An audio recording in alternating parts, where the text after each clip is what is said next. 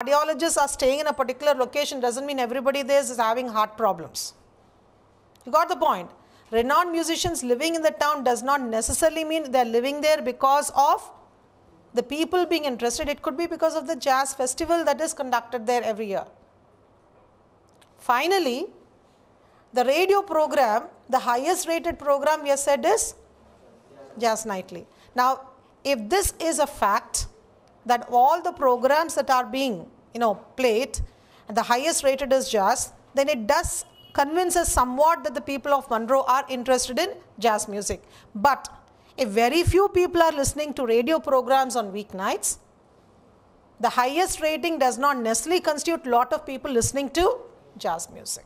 So we need to know how many people really watch TV and how many people listen to radio programs on weeknights. Finally, though jazz enthusiasts spend $1,000 on jazz music, unless we have evidence as to how much of that $1,000 they are going to spend on jazz clubs, one cannot be convinced that a lot of this money will be spent on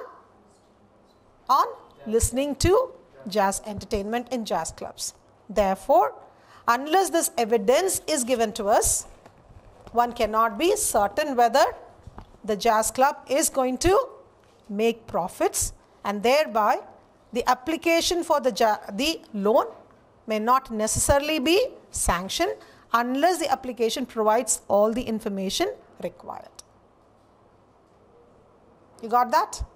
Same thing, assumptions we have taken, but we have said we need evidence to prove that assumption to be a fact. If that assumption is proved to be true, it could be very well the argument is logical. If the evidence proves otherwise, the argument will very well turn out to be illogical. So again, we are structuring our writing based on the instruction. The basic format still remains like this. The basic groundwork still remains the same. Where is the claim? What are the premises? What are the assumptions? Once you do that groundwork, then you can structure your essay based on the instructions given. The bottom line is there.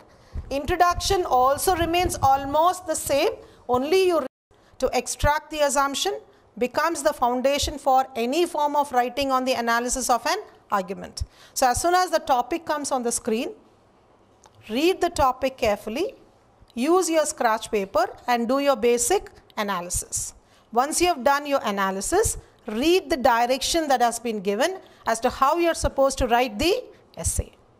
Based on the direction, using this basic framework that I have given you, construct and write your essays using the instructions as the basis for your writing. Don't write all essays in the same way.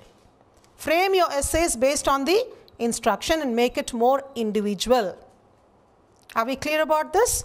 So will you be able to write these essays if you get them? So what I want you to do is, I want you to take up 10 topics. First thing is, do the analysis of all the 10 topics. Where is the claim? Where is the premises? And where are the assumptions? Once you have done this, then you read the instruction and mentally you prepare yourself how you would frame and write your essay, and write at least about 5 or 6 topics to give yourself that confidence that you can write. Once you do this in what I would call as without timing yourself, the second stage is to time yourself. The second stage is you read the topic, analyze it. Give yourself 20 minutes and write the essay. The third is write directly on the computer. Right? Because you are not going to write it on a scratch paper, then you are not going to write it on the computer. As you are thinking, you are going to be writing the essays. So you need to practice directly on the computer, frame your thoughts and type. And count and see how much you are capable of writing within the time period. Suppose on an average you are capable of writing 250 words. On the day of the test, don't overstretch yourself. Don't try to write 300 words. It won't work. Write within your comfort zone.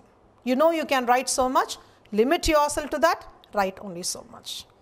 It's not the quantity of what you're writing. It's the quality of writing that fetches you your scores. It's all about how clear is your analysis, how precise are you in converting the directions and writing your essays according to the instructions given.